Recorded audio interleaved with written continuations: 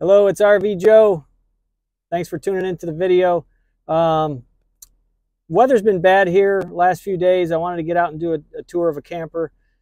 Weather not cooperating, so today's not bad. I decided to come down and do a tour of our camper, our family camper. It is a 2021 Grand Design Transcend Explorer 321BH. We love it. We've got 6 in our family. It's got 4 bunks in the back, half bath for them. It's got an outside kitchen. So stay tuned. I'm going to head down there. We're going to get this uploaded for you. Hey guys, I just want to make a mention of a couple of friends that have really supported me and given me a lot of advice getting started with this YouTube experience. Mike and Joni Cox, we go to church together, and they're good friends. They've got a channel called ThoseWhoGlampTogether. So please check it out. They've got a lot of good videos, good content. They're very knowledgeable, and so yeah, I'll put a link in the description, but take a look at it.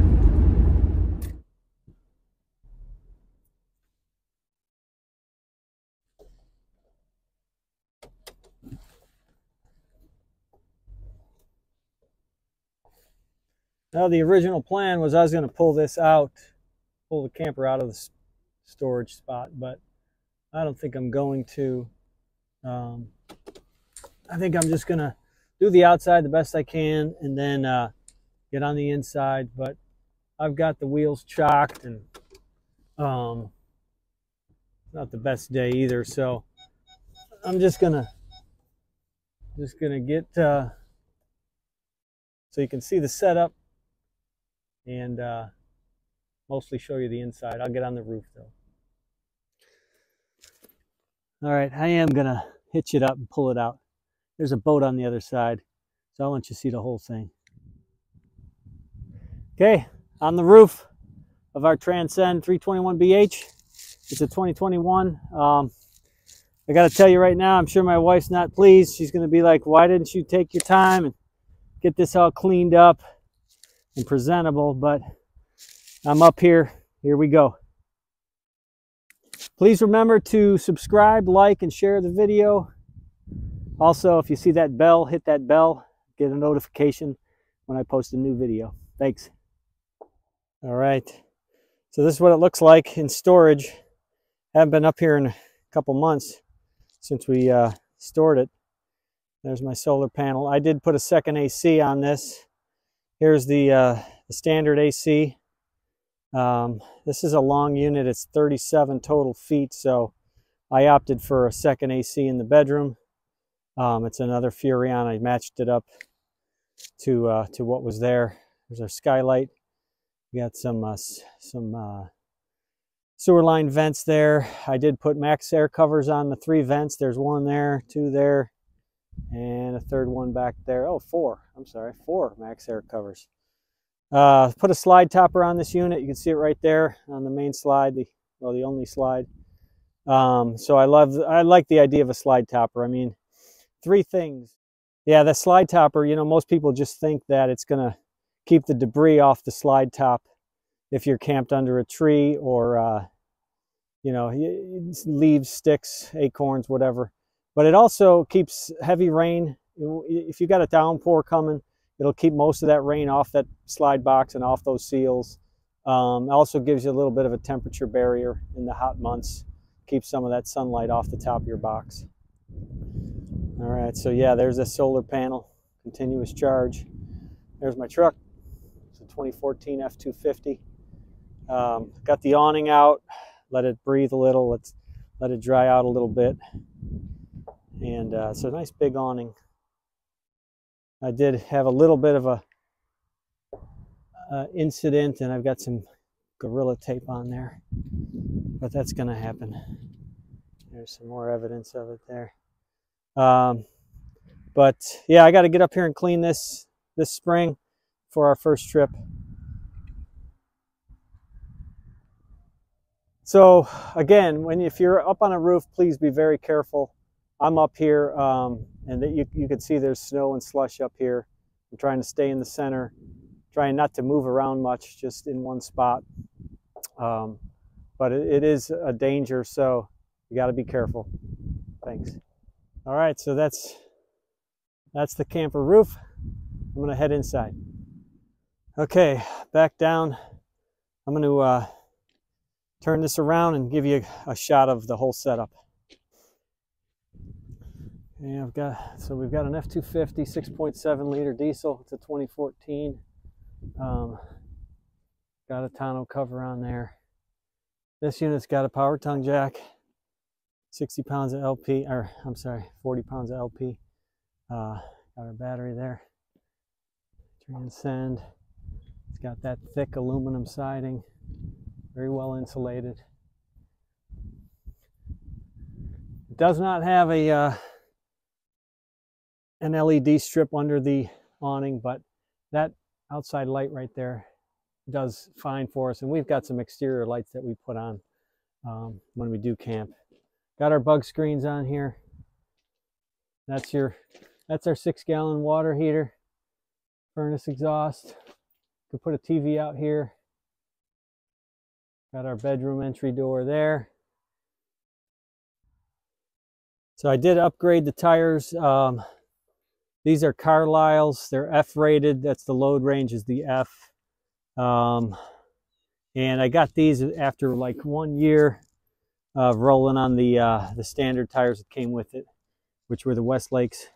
I didn't have any problem with them. I always seem to want to upgrade the tires at 1 year of riding on them. So these are, I wanted to get some good years, but at the time they just weren't available. They were short. So this was the next best thing. So I'm pleased with these Carlisles. All right, so there's the outside kitchen. Got a little beverage cooler. 2-burner cooktop pulls out of here.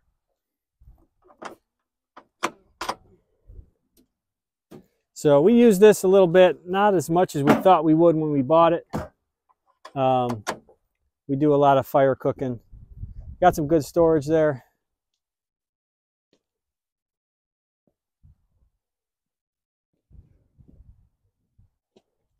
We got a spare tire cover. We've got our bike rack there. We do carry bikes with us, and got the backup camera. I love that. Helps you out, especially with a long unit like this. Helps you to see what's behind you, even as you're traveling or just backing into a spot. The slide box.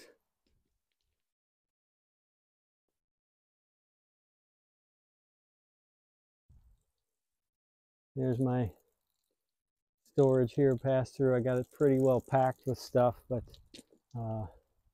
that's it, folks. All right, wanted to run down the specs on this. So this camper, it's 37 foot long, 36'11", total length with the hitch and the frame and everything. Weights, you're looking at 7,600 pounds dry weight and 9,300 on the gross. Hitch weight's probably like 850 on the tongue. Height, exterior height to the top of the AC, I'm not 100%, but I want to say it's 10 foot 11 inches, so just about 11 feet. And any questions, please put them in the comments. All right, that's it for the outside tour. Go take a look at what's inside. All right, heading inside. 321BH. This does have the heated enclosed underbelly, and I wish I had gotten this thing a little cleaner, but it doesn't look bad. We clean it every season before we put it away. So let's take a look here. So this is the bunk unit for the kids. Heading back here, there's 4 bunks back here. One here, one up here, and then going across the back, you got one there, one underneath, got a ladder, plenty of storage. There's 4 nice big drawers here. USB and power. You could put a TV here, but we chose not to. Light switch. So kids they're growing, so they are we've got 16-year-old triplets, and so they are kind of wishing we had a slide back here, but we don't. So, all right, so lots of storage back here. 2 big bays. Got a little cubby there. It does have a half bath for the kids. Turn around here, show you the half bath. I'm not level, so doors are not staying open for me, but here is the half bath. Back here, there is a fan, sink, some storage there, porcelain toilet back here. So that comes in handy for us. And got this sliding door, give them a little privacy. Some more storage tucked away back there.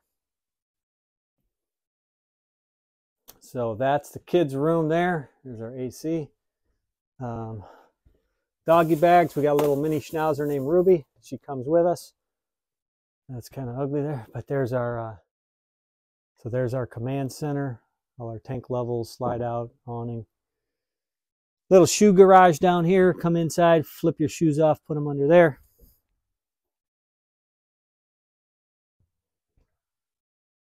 We've got the trifold sofa here. We've got a storage ottoman that we picked up so we can put our feet up. It's pretty nice, matches pretty well. Put some blankets in there. We do like the decor in this. Love our dinette. We all sit around this and drink our coffee or eat breakfast, lunch. Usually we're eating dinner outside by the fire, but 12-volt refrigerator. We've loved this. Cools down real quick. It's nice and deep. But yeah, no more waiting a day and a half for it to come down to temperature. Half hour it's down, even in the summer months. There's our smart TV, radio, storage there. We've got a little doggy drawer for Ruby right at the bottom there. It's our stove, oven, microwave, glass front cabinets, our sink, decent counter space. Bathroom's big. It encompasses the entire width of the trailer, so it's a pass-through bathroom, but it's very spacious. We love our shower. Honestly, we don't seem to have much trouble with hot water. Our kids know not to take long showers, get in and out, do your thing. Got a vent there, skylight in the shower. Decent counter space here in the bathroom. And then the bedroom, right here, we did upgrade the mattress. It is fit for a 60 by 80, a residential queen. Got storage up above, storage on the sides, with a mirror, little cubby underneath, storage under the bed. There's a door here. I guess they do that in case people that are nervous about pulling their slides out, which we're not. If we stop, pretty much anywhere we stop, we run the slides out if we need to. But if you don't want to run your slide out and you want to pull over to a rest stop or somewhere and use the bathroom, use the bedroom, you can get in right here at this door. Otherwise, with the slide in, you can't get past this spot. The slide comes in all the way here, closing off this door. So this is our 321BH. We're excited about our first trip, and then our big trip is Myrtle Beach in the summer. So hope you like this tour. I've got to move this because I am blocking the entire storage facility here. I pulled it out just thinking, well, no one's going to come in here. So I'm blocking everything, but luckily right now no one's here. So I'm going to get it tucked away, get it back into the spot. And one thing I want to mention, I noticed doing this here today, I haven't been in this camper in a while, but when we put it away, apparently, you know, it's a good idea to check your windows, because my kids, a couple of windows in that bunk room were slightly open and I didn't realize it. So as I'm going around it, I see a little bit of windows cracked. So just one thing to think about when you're storing or getting ready to hit the road from a camping trip, double check those windows, make sure they're all nice and tight and closed. One more thing I do want to mention on these, when I store this, you know, you want to be careful of rodents. You know, any mice or anything gets into your unit, and that's terrible because they can do a lot of damage.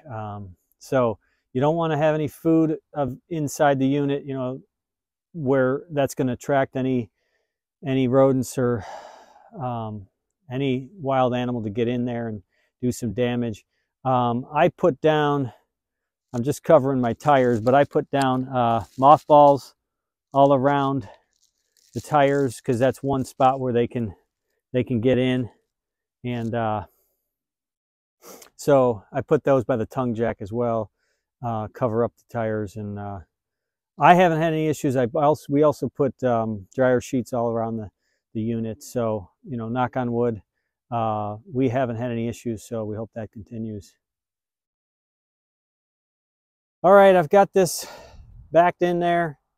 I just got to tidy it up, get the chocks in there and lock it up, and then I'm out of here. But I did get this lapel microphone to help with the wind and the noise, and that, you know, filter out some of the outside stuff. So just curious what you thought of that. If you have any comments, I'd love to hear them. So you guys take care. God bless. Thanks for watching. Please like, subscribe, and share the video if you can. Hit the bell for notifications. Please be good to each other, and God bless you.